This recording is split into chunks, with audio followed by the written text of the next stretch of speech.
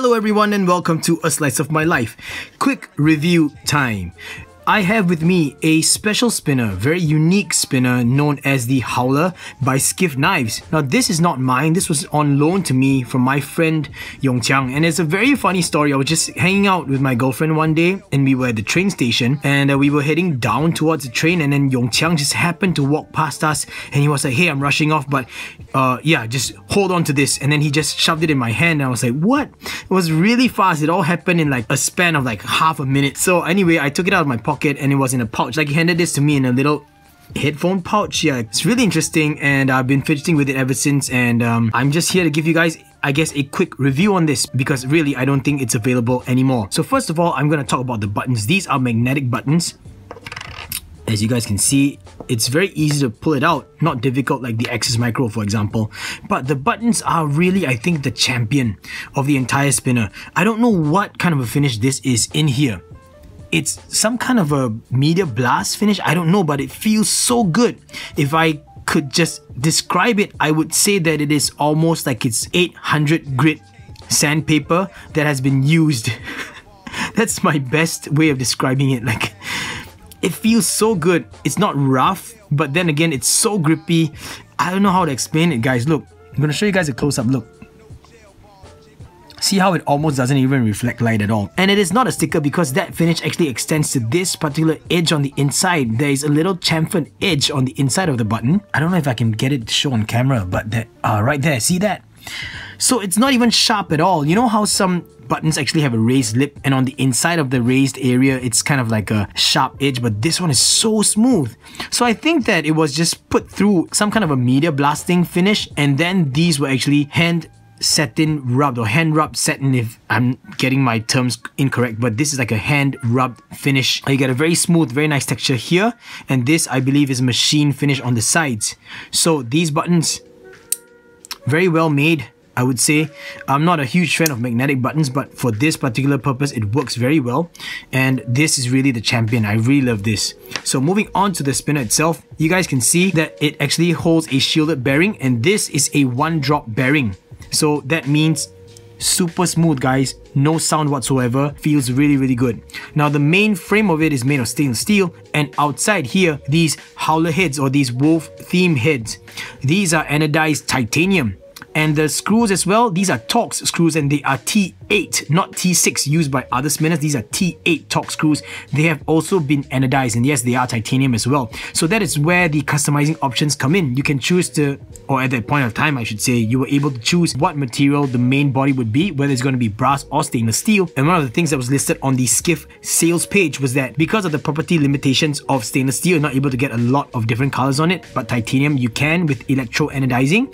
So that is why they offered that kind of option where you could actually choose what kind of colors that you wanted on the wolf heads and what kind of colors you wanted on the screws if you chose the titanium screws. Now you could also choose a cheaper option, I suppose, in terms of the screws, and that would be the stainless steel screws, but Yong Qiang went ahead and chose a very nice gold or yellowish gold tone for the screws and a very beautiful blue, and it's so even all around. Look at that blue, such a beautiful hue. So very quickly, I've gotten his permission and I'm going to undo one of the wolf heads on camera. I've never done this before, so let's just check this out together, shall we? Got myself a T8 Torx hex key. I'm just gonna undo two of these Torx screws to remove one of the wolf heads. That's one. Ah, I see. It looks to have been Loctited in. There we go. Second one out, and it pops right off like that. See, I was right. It's red Loctite right there. So the screws have been Loctited on, and wow, look at that machining. This is precise. These edges here have been cut out so perfectly to fit just this. Wow. Okay, I'm thoroughly impressed with the precision on this. And you guys know, Skiff as a knife maker is well known in the scene, and they make some really nice knives, so precision definitely on point. Worksmanship definitely on point. Now, since one of the wolf heads is off, I'm going to explain to you guys a little bit more about the spinner frame itself. You are actually given options of finishes as well. There is a tumbled finish, if I'm not wrong. There is a media blasted finish, I think so, or sandblasted, and there is a hand rubbed satin finish, and this is the hand rubbed satin finish. Now, for hand rubbed satin finish, it is super labor intensive, and that's why you have to top up a little bit more. So I believe that this spinner in totality costs more than 99 USD. I don't know how much exactly. I don't think it's very nice of me to ask Yong Qiang, but just so you guys know, you're supposed to pay a little bit extra. So you went ahead and then got the hand rub satin finish for the heads as well as the frame. So these marks you see over here, if I'm not wrong, on the website they stated that they put it through a 400 grit sanding and then up to a 1000 grit. So that means that these straight lines are all just done by hand. So you gotta imagine how precise it's gotta be. Just going at it with sandpaper in a perfectly straight fashion, that is just out of this world. I don't know if you guys have ever tried it, but I have, and let me tell you, it is not easy. No joke. And to do this on both sides, that's crazy. In terms of the workmanship and everything, it is wonderful. I'm not going to contest that. So let me get the screws back in place and the buttons back on, and let me talk about the fidgetability of this guy, okay? Alright, I got everything back in place, and this is what the spinner looks like when it is spinning. See that beautiful color? It's like a gold ring in the middle of a blue blur.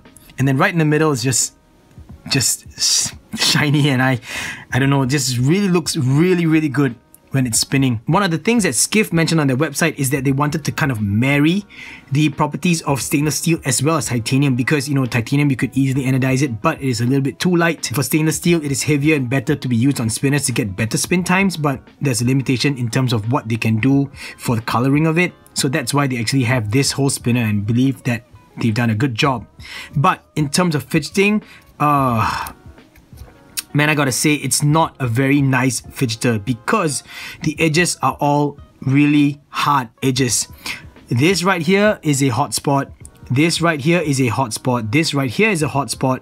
Inside here is okay, but if your finger is gonna rub against the inner edge of this steel area here, it's gonna be uncomfortable as well. So in terms of a fidgeter, this is not really good, but it spins very well, and mostly I would attribute that to the one drop bearing. It is an okay size, but in terms of the precision and the make of it, really some high quality stuff. That is my review on the Skiff Howler. If you are a collector, this is something that you don't want to pass up on. I don't know if they're ever going to open up pre-orders for any more of these. And at the same time, I've not seen these on the secondary market. But for $99 and up, even if it goes up to, I say, about $120, I think this would be a good piece to add to anyone's collections. These buttons though, they really are something else, and I really give them mad props for the buttons. This is the first time I'm actually enjoying very plain looking buttons with plain designs, but that finish there is just amazing, and it's just got a perfect amount of grip for me. And this is not a very good fidgeter, although it is quite fun to fidget here and there with, but because of the sharp edges and everything, I'm not able to give it a good strong flick. Whether I'm performing a preloaded flick or a forward flick, pulling back or pushing forward with my index finger or my fourth finger here like that, not so much, and you can actually see it scraping off my skin all over. Yeah, I know, Yong Qiang, this is kind of disgusting, but yeah, see? This is actually sharper than the Spinnetic Classic X and Y. Do I think this is worth the $99? Okay, I'm just gonna randomly put a price on this because of the hand rub satin finish, and I'm gonna say that this is about 125 USD. Now, do I think that 125 USD is worth this? For titanium, hand rub satin finish, stainless steel with these buttons, and the precision in terms of the make of it, so. I think that the value is all right.